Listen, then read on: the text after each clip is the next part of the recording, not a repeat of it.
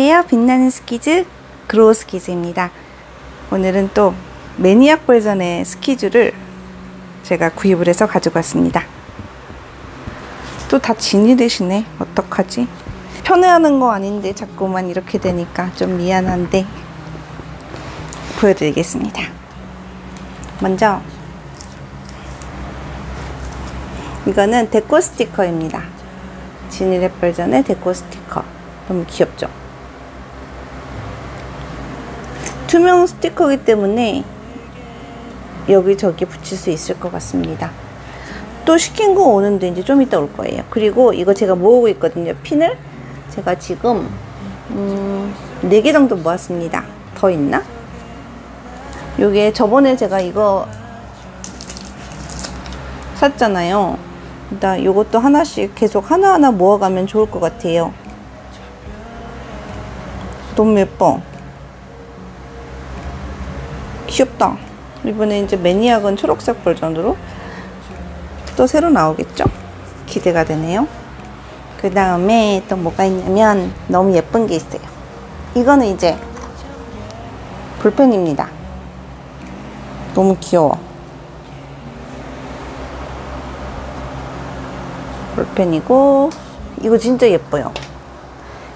이거는 방향제, 차향제입니다. 그래서 이 초콜릿 팩토리 버전인데 저 초콜릿 팩토리 너무너무 좋아하거든요. 근데 이렇게 너무너무 귀엽죠? 차에다 놓고 다니려고요. 너무 예뻐. 향도 굉장히 좋아요. 비누 향이 나면서 이거는 이제 향이 없어져도 그냥 계속 가지고 다니고 하면 저의 애장품이 될 것 같습니다. 차에 이제 나는 스테이야 그렇게 알릴 수 있는 걸고 다니려고 합니다. 그 다음에 제가 나침봉을 왜 가지고 왔냐면 이거를 샀어요. 매니악 버전입니다. 이거 뭔지 아시죠? 스키즈 라이트 스틱 케이프. 망토예요. 귀여워. 귀여워. 이렇게 입혀주는 겁니다. 이렇게 입고 어떻게 입는가 봅시다.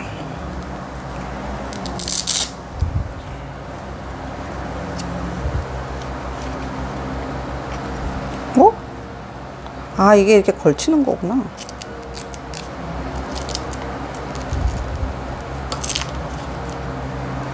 이렇게 입히는 거다. 이렇게 하면 이렇게 되고.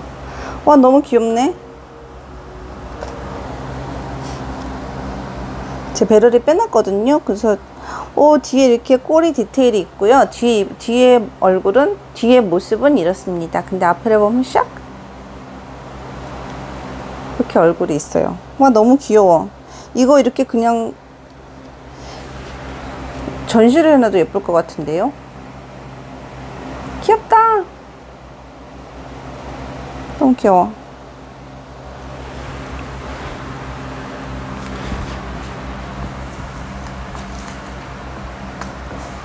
그래서 오늘의 언박싱이었습니다.